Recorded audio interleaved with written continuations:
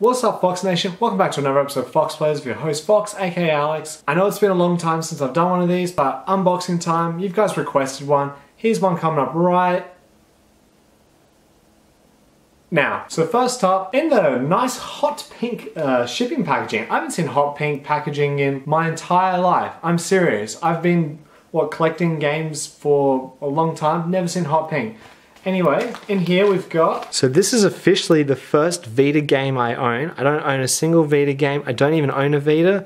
Probably won't be playing this for a long time.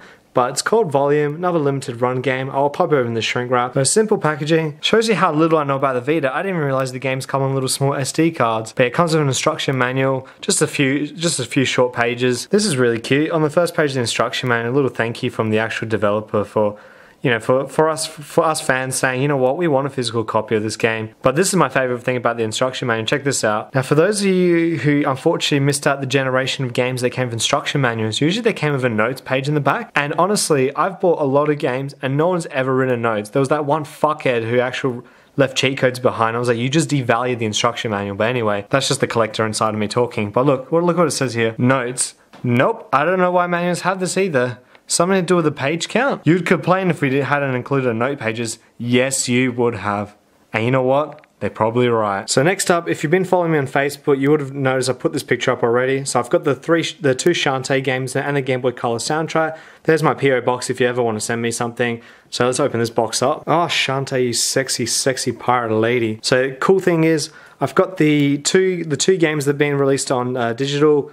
Got the soundtrack here as well, the original Game Boy Color soundtrack, so it probably sounds like beep, boop, beep, boop, boop, beep, boop. Nah, seriously, some Game Boy music is actually pretty legit. I actually have a really big soft spot for the original Game Boy Color, and Game Boy Advance. I'd love to actually do a video on me playing some of those classic games, by the way. Awesome art card as usual. It has a checklist of all the games so you can see how hardcore you are. So what I'll do is I'll pop open the shrink wrap, and now I know these covers are actually also reversible as well, so let's check it out. So here's the back cover of both the Shantae games. Really cool artwork on the back. So it's got a little small insert in that. Fortunately, it's not a really cool, it's just a couple of pages just giving you some warnings and that, some credits. So no really cool artwork inside the instruction manuals, but I'll flip the covers inside out. So here's the reverse of both the game covers as well. Super cool artwork as usual. If you guys haven't been to Limited Run yet, check out their website. Really cool indie games, physical copies of all their just basically all the PS4 stuff I've noticed, but they've started doing some PC games as well coming soon. So really looking forward to that. But we've still got one last game to go. Back off, boys. She's my waifu. Don't you dare even think about her. Don't you even dare. I'm watching you. You. Yeah, you. Last but not least, Yomawari Night Alone. Now, fun fact about this game, I actually had this on my Steam wishlist. I was actually ready to play it on my channel, but then I had to go to Japan. So, yeah, I'm actually really looking forward to playing this game. But yeah, they released this game both on Steam and PS Vita. This is the Vita version. So, as you can tell by that creepy motherfucking back cover, yeah, this is a Japanese horror game. It's super creepy. Basically, you're a girl stuck by herself in this city with monsters from Japanese folklore chasing after you. And the cool thing is it comes with both Yomawari and that I don't even know how to pronounce that game. Hashtag NIQ, the Firefly Diary. But this is a slipcase, so I'll slip this out. So essentially the same artwork, same back artwork. Now let me just get these tabs open because these are really tight. By the way, if you guys want to know how to get these tabs open without bending cardboard, you got to use a knife. And as you can see, I've opened it successfully without bending the cardboard here. That's right, I'm a seasoned unboxer. Don't you dare mess with me. And I'm always judging, guys. If I see some bent cardboard here, I know what you've been doing. You forced it open, didn't you?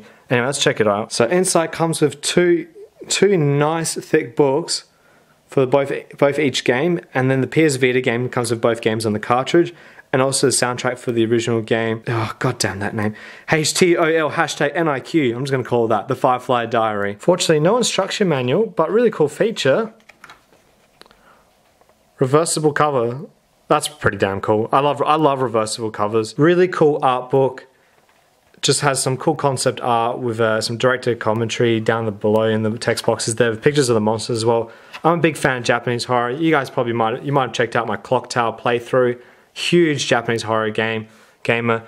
And this is the HTOL hashtag NIQ, the Firefly Diary book as well. So yeah, more cool concept art inside. Yeah, this is really cool. I'm actually glad I picked this up.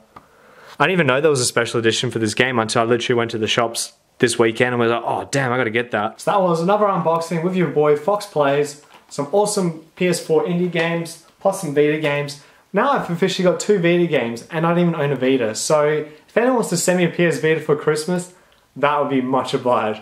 Don't worry guys, I'm not asking for a PS Vita, but if you want to send me one, be my guest. You probably saw the address in my postal box address in one of those pictures. And we'll end the episode there. Thanks so much for sticking around to the end. Leave a comment down below. What do you guys think of the packaging inside? And have you rewarded yourself with a cool Christmas present or any significant others giving you some cool ass collectibles? I'm looking forward to next year when I've got my 2 Dark Souls statues coming next week. And don't worry, there's gonna be some epic unboxings. But yeah guys, thanks so much for watching. See you guys in the next episode. Peace out.